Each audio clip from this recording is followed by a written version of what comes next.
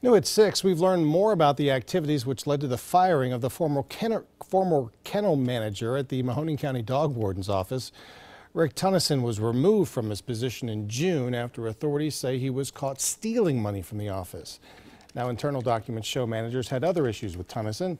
According to the report, he did not follow the office policy for euthanizing animals. There were also more than a half dozen instances where dogs in quarantine were not fed for more than 48 hours. Tunnison was indicted on theft charges last month. His termination became official this week.